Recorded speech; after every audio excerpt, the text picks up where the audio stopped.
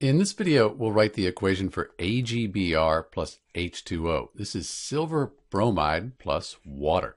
So we'll take solid silver bromide, put that in liquid water. We want to know what the equation will be.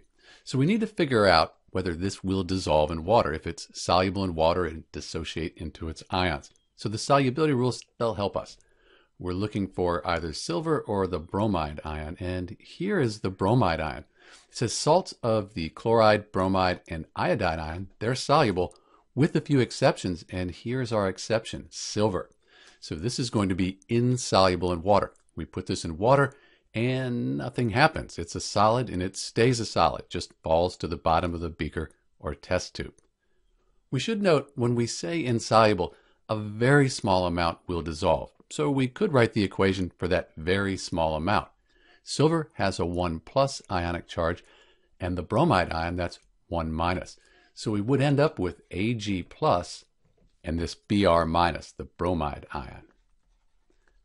And we should put aqueous after these because they're dissolved in water. That's aqueous means dissolved in water. And this would be the equation for AgBr plus H2O. Sometimes you'll see the water put above the arrow. So that's another way you could write this equation, and sometimes you'll even see water placed in the products. But since we wrote AQ, we're showing that these are dissolved in water.